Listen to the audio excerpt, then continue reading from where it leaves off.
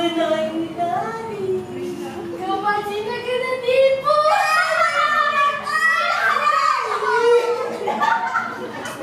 Kebajikan, marilah kita bersukaria. Ala odeng, odeng, ala odeng, odeng.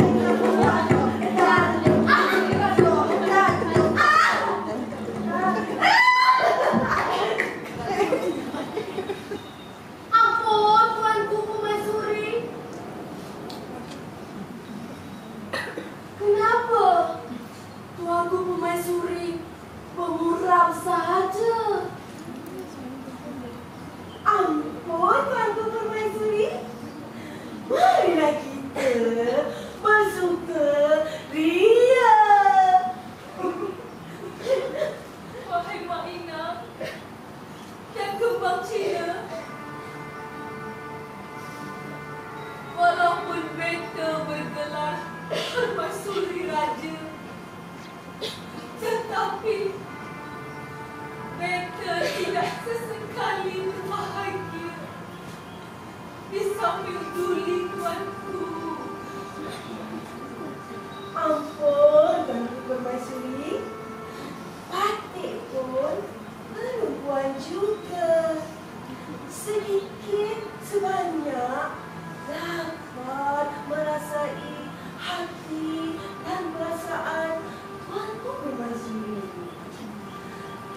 Hidup lawannya mati.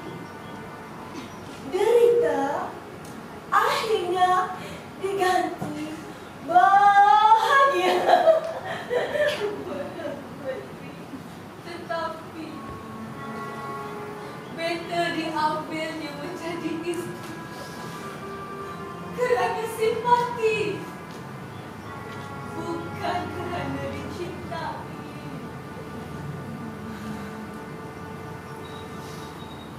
Kalaulah ayahnya Seriwak Raja masih hidup, Janganlah dikenal orang yang telah pergi. Tak baik tuanku permaisuri. Betul.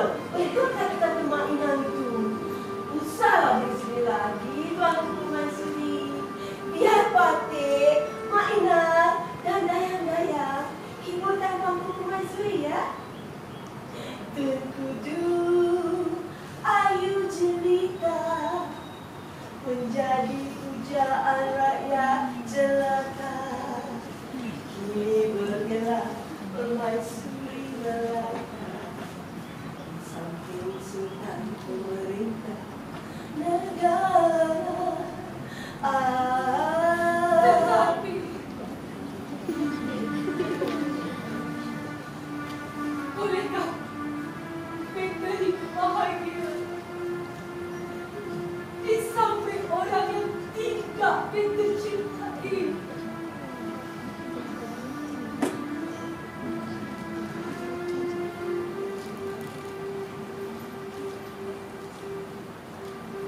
Baiklah Mak Ina dan kembang Cina, akan kupaksa hati ini untuk mencintai ke bawah Duli tuanku. Namun begitu, walaupun lukanya akan sembuh, tetapi parut tak mungkin kan lupa.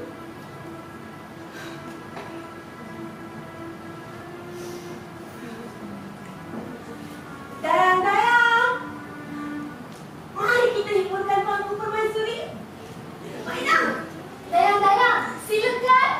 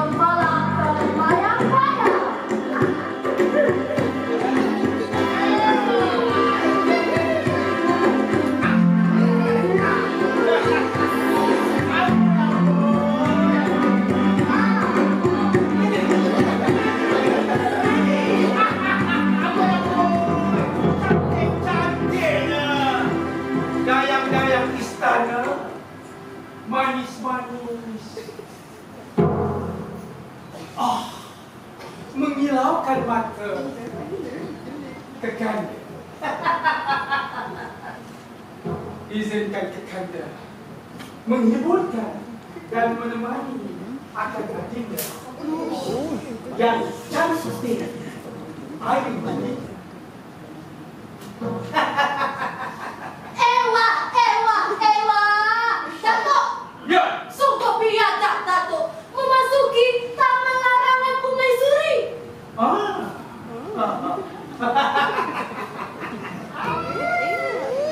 Kalau hati sudah suka, semua indah saja. Itukah tanda bunga kasih bermula di dalam jiwa. Apa salahnya hamba turut serta? Rasanya tidak lengkap jika Kekanda tidak menemani akan adinda permaisuri yang cantik mempesona. Oh, Datuk, iya. janganlah Datuk membangga diri. Melihat Datuk saja, kami semua tergeling. Betul lah. Betul kata-kata Mak Inang itu. Biar tak semua Datuk terhadap mantu permaisuri. Ingat Datuk. Rumah kata pergi, kubur kata mari. Hina sungguh perbuatan Datuk. Hai, sebagia! Jangan cakap sebagai kata. Dia tak kenal siapa hamba. Hamba pemuka ayahanda pemerintah negeri Melaka. Hamba boleh buat apa yang hamba suka. Betul tak? Betul tak? Cantik pun ya? Cantik tak Mina? Cantik. Merah. Merah. Nyah! Datuk. Datuk Sri Narendra, Ya, adinda permaisuri. beta perintahkan Datuk beredar dari sini. Janganlah begitu, wahai adinda permaisuri.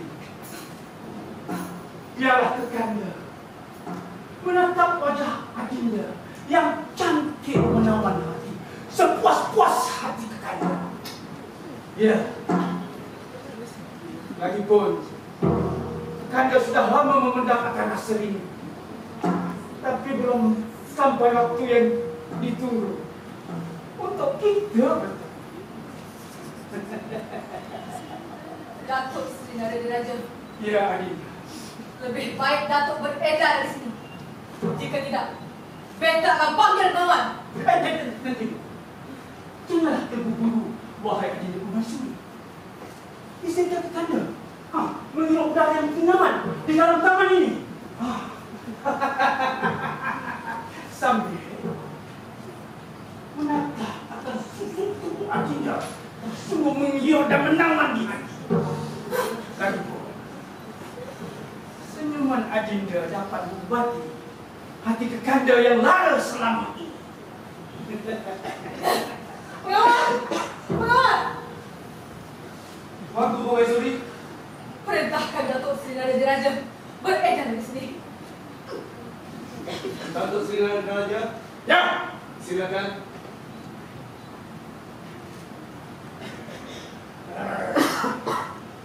Ada langau yang tiba.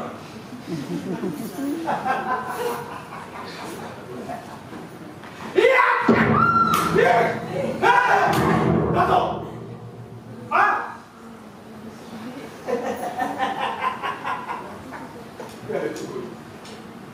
Mengapa dia merendah suasana? Adinda pun terperak. Tiada apa-apa. Oh, rupanya ada cacing tua yang hendak menjadi naga.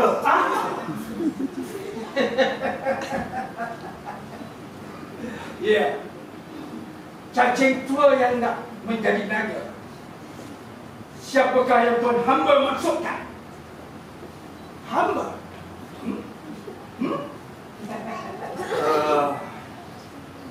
Kenapa Datuk Seri Nara Diraja Tun Ali berasa?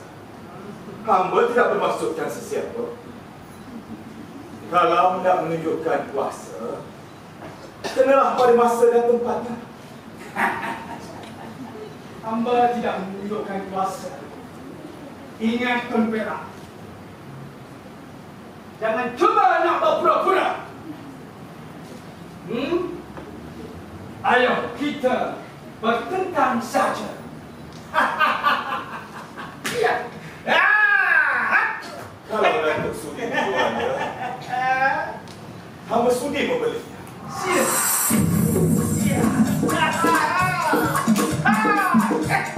Apa itu lagi? Sekali lagi. Kalau kalian banyak cerita lomba dalam jangan. Dia. Oh. Ya.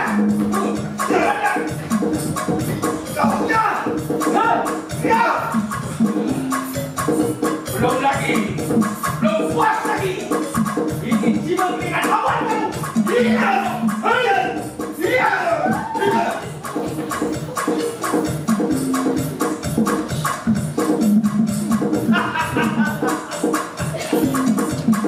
Sudah itu.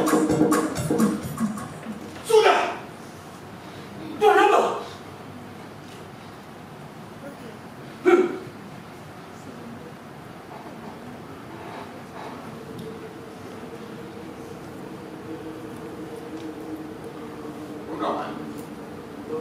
Bagaimana dengan tuan hamba?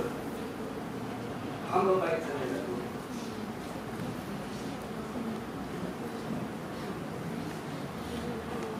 Datuk Paduka Tun Perak.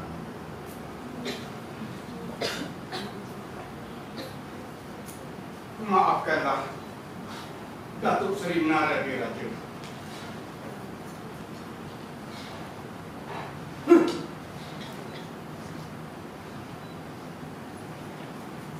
Sudah.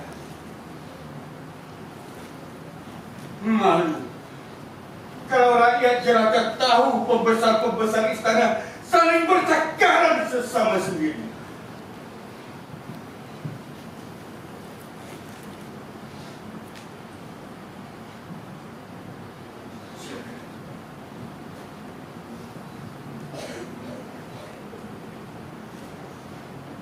Tuan Perak, hamba belum puas hati lagi.